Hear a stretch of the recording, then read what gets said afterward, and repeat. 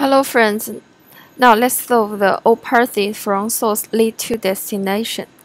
Let's see a statement.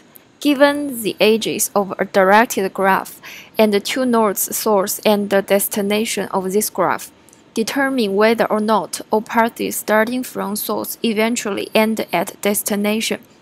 That is, at least one path exists from the source node to the destination node. If a path exists from the source node to a node with no outgoing edges, then that node is equal to destination. The number of possible paths from source to destination is a return true if and only if all roads from source lead to destination. Let's see these examples. The first example is that we have three nodes. Edges is 0 to 1, 0 to 2. The source node is 0. Destination node is 2. We return false because there is a path ended in 1 and it starts from 0. And let's see example 2. We start from source 0, but there is an infinite loop that did not end in node 3, so we return false. In this example, all the paths from 0 will end in the node destination, so we return true. And for this example, all the paths start from the source node will get into the infinite loop of this one. So we will not end at this destination node, so we return false. And for this example, even all the nodes will get into the infinite self loop in the destination node. None of them will end here, so we return false. So that problem becomes to first we will check whether there is a circle. If there is circle, we will return false. If the path start from the source node does not have a circle, we will check that the end node if it equal to the destination node. If there is some path that doesn't end in the destination node, we return false. Otherwise, we return true. So let's see how to detect a circle in directed graph. We will use this classical algorithm from the CLRS, which is the Introduction to Algorithms. We will first mark all the nodes to the white color, that is, we use 0 to represent that. Then when we try to process a node, we will mark it as gray color. We will use 1. And for all the colors in the code stack, we mark it as the gray color. And we check the node to its neighbor node.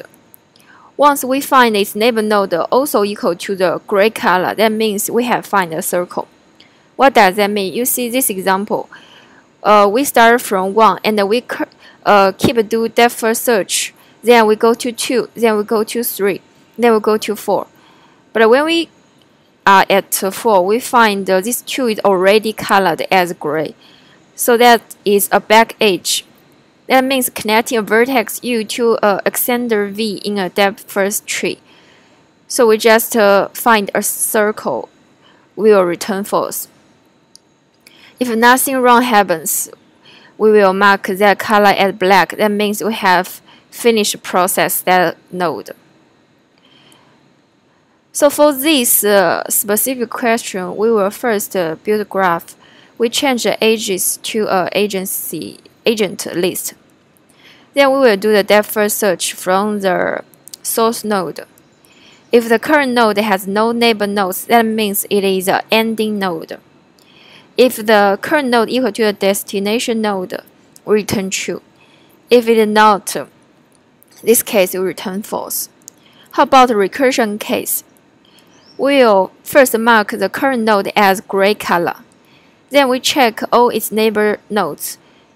If the color of the neighbor nodes equal to 1, which means it already in the code stack, we return false. That means circle found. If the neighbor node is white and we find a false case, because we will keep do the depth first search, we return false. If nothing wrong happens, we mark current node to the black color and we return true. So let's now write the code. We will first do edge case check. If edges dot length equal to 0, we return true. Because if we have no edges, that means there is only one node. So all the paths from the source will lead to the destination node. We return true. Otherwise, we'll get we will use agency list to represent this graph. Usually, I will use a hash map, but that will be much slower. So in this case, I will use a list array. So what does this mean? That means every node has an index in the array, and for every index, that list means its neighbor nodes. So new list. The size should be n. We also need a colors. The size also be n. We'll first build graph. We pass this G and edges. So let's first implement this build graph. This list integer array G and the edges. Edges. So for every edge in the edges, this is the from node. From node equal to the E0, and the to node will be E1. If G from is none, we will first new G from will new linked list. Then G from will add to its list. Okay, so we have finished this part. Then we will just return the depth first search. So we will parse this graph and the source code, source node, and the destination node, and also the colors. Boolean DFS this integer graph that will be source, destination, and the colors.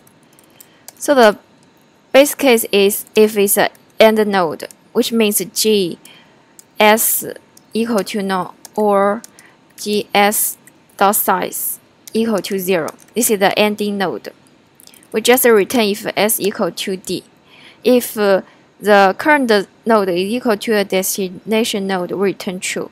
Otherwise, we return false. If not the base case, we color that node to 1. And for every next node, its neighbor node, GS, if that color equal to 1, we already made that. We return false. If colors next equal to 0, we haven't processed it, and we find a false case. That will be next D colors. We return false. Otherwise, we color the current node to the black and we return true.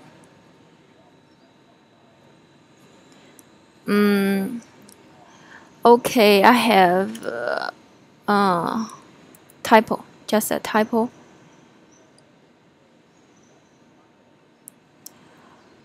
Okay, thank you for watching. See you next time.